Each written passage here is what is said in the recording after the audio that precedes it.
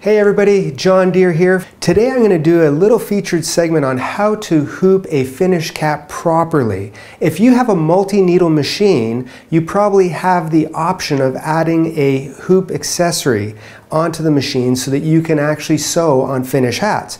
Now if you do get this accessory for your machine, it'll always consist of a driver which you attach to the actual machine, and it will actually fit right over top of the arm that comes out, which allows you to actually sew on tubular items.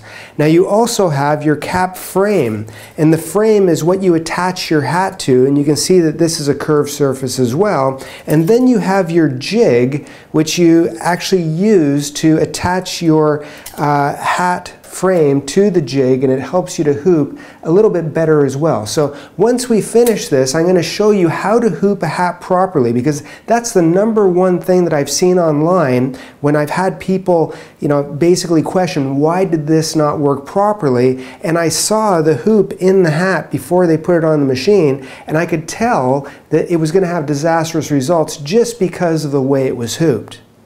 Now before we get started, I'm going to go over a few of the basic styles of hats that are out there. And if you've looked online, I'm sure you've found that there's hundreds of different cap manufacturers and different styles available, but they generally fall into 3 main categories. #1 is the OPFs, or the one-piece front hats, and those are kind of the old farmer style hats. They have a tendency to have the material with the foam and laminated backing, and they have the mesh backs, and they're usually pretty easy to actually hoop and embroider because you're not dealing with center seams, and you also have the structure of the laminated backing that helps you when you're embroidering.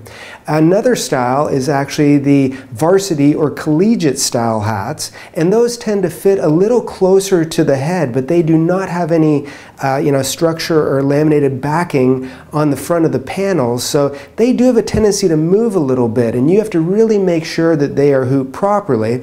And then there's probably the most popular hat, which is this style right here. It actually is the center seam hat, and this is the Bermuda triangle of embroidery. You generally lose things inside of that center seam. They are structured, and they do have the laminated buckram on the back. And this is usually the hat that most people are embroidering these days, so this is the one that we're going to hoop today.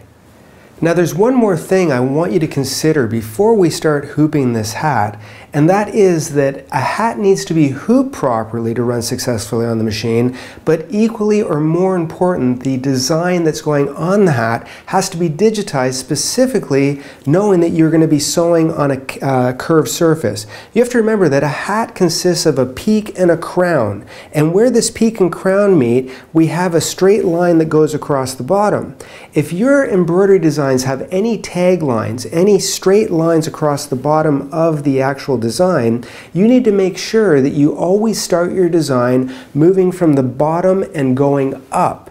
Because if you do a large piece of embroidery in the center first and then you do the tagline, that embroidery may have shifted the frame ever so slightly, and then your embroidery is going to actually come out, and it's going to be one way or the other on the tagline, and it will not look like it's straight. The other thing that you have to make sure that you do when you digitize a design for a finished hat is you want to also follow the inside out rule. You always want to start towards the center seam of your cap and move from the inside out in both directions. If you follow those 2 rules, bottom up and inside out, your designs will work much better as well. Now, one of the most important things to remember is that when you are actually hooping a hat, you want to make sure that your center seam is as close to the center of the cap frame as possible. And on all of our cap frames, there is usually marks, and they've indicated it here with red lines, and there's also a red dot on this part of the actual frame that comes forward to line up the center seam. Now when you're dealing with a single needle, a single head machine, you don't necessarily have to worry as much, because when I actually put that cap frame on the driver, and load in my design, I can actually make sure that my needle position is dropped right down to the center seam, and I can move it to the right or left a little bit. But if you're actually embroidering on a multi-head machine, then it's a totally different story. Now, keep in mind that I'm kind of good at knowing how to hoop hats for one reason. We did actually have 136 multi-heads running in a factory back in the 80s and 90s.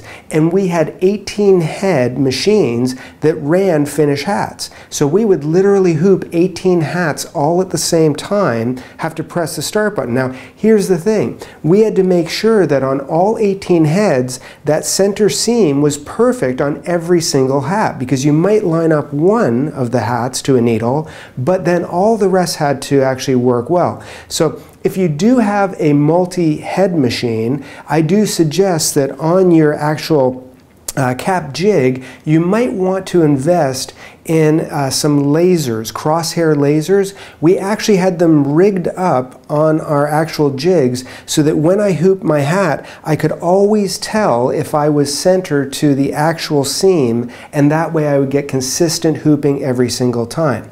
Now here's another little trick that we used to do, especially if you're dealing with hats that are constructed like this with the laminated backing. Now when we actually did production, we had garment steamers. You'd actually have the garment steamer with the handle, and those garment steamers are not very expensive. On Amazon, I've seen them for anywhere from $50 to $200 depending on what kind of steamer you want to get.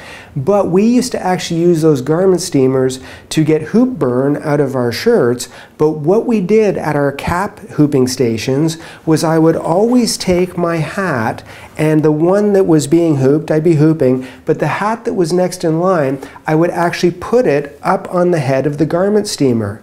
The steam running through the hat would soften the laminated backing so that when I took that hat off of the head of the steamer and I actually would start to put it on there and try to get it to mold perfectly, it was a lot more pliable working it with that way. Now we're ready to hoop our hat. So the first thing I'm going to do is I'm going to make sure that my cap frame is properly engaged into the jig. And you'll actually feel it click in place and it won't move at all. Now I'm going to take the peak mount and I'm going to move it out of the way, and I'm going to take the band that holds the crown to the peak and move that out of the way as well. Now when I take my hat, I want to make sure that I turn it over and I actually take the band on the inside and I'm going to move it out of the way, because this band is actually going to fall right underneath of this metal plate, and I'm going to try to line up that red line to the actual center seam of the hat. So I'm going to take this now while the band is pulled forward, and I'm going to very, very carefully slide it underneath so that it slides down, and that way it's right in place. Try to keep the center seam in place, and then I'm going to take that locking band, put it on the actual hat, and make sure that I try to secure it so that I have that little metal piece. It actually has little teeth on it, and I'll make sure that it's structured in there so it stays as tight as possible, and I'm going to make sure it's in place, and then I'm going to give it a little bit of pressure and click it down.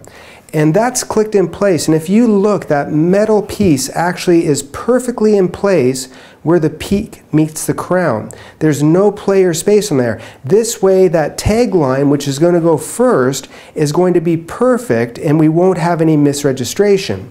Now for the peak attachment here, I want to make sure that I have this engaged, because right now the front peak might actually hit the back of the machine and cause movement, and usually when I put this down I have to pull down on the peak. I do like to use a little piece of material, and I'll put this down over top, and that way when I do pull down and then I engage the peak in place, I know it's not going to mark up the peak as much. If I don't have something there to stop that, it's actually going to mark the peak, and it's really hard to get rid of those marks afterwards. So now my hat is actually in the actual frame. It's secured. I have it perfectly placed so that that metal band is right in that seam where the peak meets the crown, and I know this is actually going to sew a lot better. Thanks for watching, and now you know how to successfully hoop a finish hat so you'll get perfect results every single time.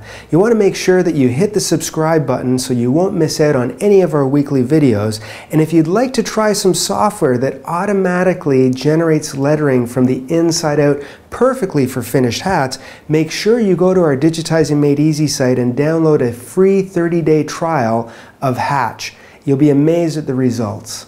Hi everyone, John Deere here, and thanks for watching this video. If you've enjoyed it, please be sure to give it a thumbs up and share it with all of your friends. Also, to become part of the legacy, be sure to hit the subscribe button and don't forget to hit the bell to be notified every time we release a new weekly video. So join the legacy now. It's no mystery, award-winning embroidery is our history.